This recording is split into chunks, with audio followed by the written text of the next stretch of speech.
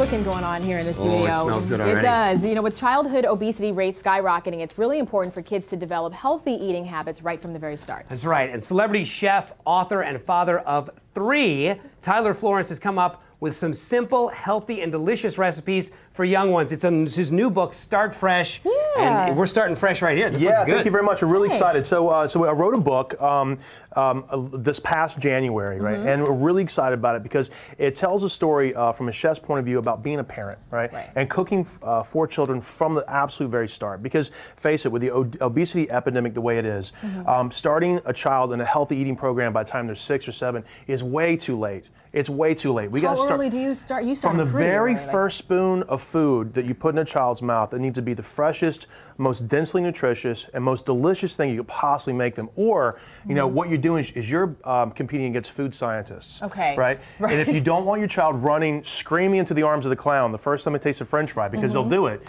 You got to battle the other direction. You got to go fresh, healthy, delicious food from the very start. Let's do this first. Let's do this first because you have a one-pot lasagna that you make for kids 12 months and older. Absolutely. Right? So the idea about making food, so from the very beginning, 8 months to about a year, you want to start off with simple purees and then complex purees, and then kind of getting the idea of texture once they start to get teeth. Okay. But this is the book goes from 6 months to about 5 years of age, and even like 55, because some of the recipes are just awesome. You're going to make them time and time again. I'll be gumming stuff by the time. I love it. So this will be great. So this is the idea of a lasagna. Okay, so when you build a lasagna, right? Yes. So here's the idea of taking all those flavors and making lasagna taste like exactly what it's supposed to taste like. Okay. You can get it in the oven and on the table in about 30-35 minutes, which is awesome. Gotcha. Okay, so to deconstruct a let's one-pan lasagna. Okay, let's make it. Let's so go. what we're going to start here with, good. yeah, exactly, a little bit of ground beef. Okay. So, and what we're going to do here is we're going to start to build the sauce. Okay. So in my sauce, you can go ahead and start dumping this in. All of these? Yeah. Start off with the tomatoes. This is a 128-ounce can of San Marzano Italian tomatoes. Okay. Right, organic tomatoes, perfect.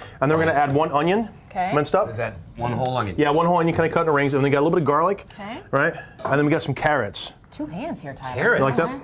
Look at that. Yeah, carrots into tomato sauce. You just you pack this up with vegetables. All right. And then what you want to do is put this together, and you want to grind this down. So this is going to be our tomato sauce. Okay. It smells good already. It's super fresh, right?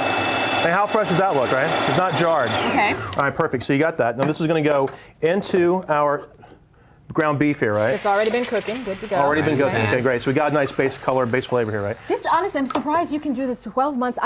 We were talking earlier, I'm paranoid. The 12 months that they can eat lasagna. I think with my kids, I introduced food way too late, and I think it's turned them into picky eaters, you know? And you know, a lot of pediatricians are saying that. So Dr. Alan Green, who's a very good friend of ours, he's a pediatrician in Northern California at Stanford and also at Berkeley. A really good friend of mine. He says that you're doing your children a big disservice if you don't introduce a lot of really interesting foods to them at a very, very early age. So it's all about flavor, right, for the most part, right? Is that when you get that flavor and good food going, is that how you keep the kids from being such picky eaters? Absolutely. By 6 months, right, you really need to start introducing complex flavors and different tastes. Well, 6 months is really more about sort of pure kind of one flavor, but 8 months, 9 months, you can start mixing different ingredients together, and by the time they're a year, 14 months, it's game on. You really want to start feeding your children dinner that you would make yourself. And is that, did you test these recipes out with your kids? Yeah. My kids are all guinea pigs, right? They are, everything that's in the book, it's all tested on my own children. So if they didn't like it, I wouldn't feed your children either. So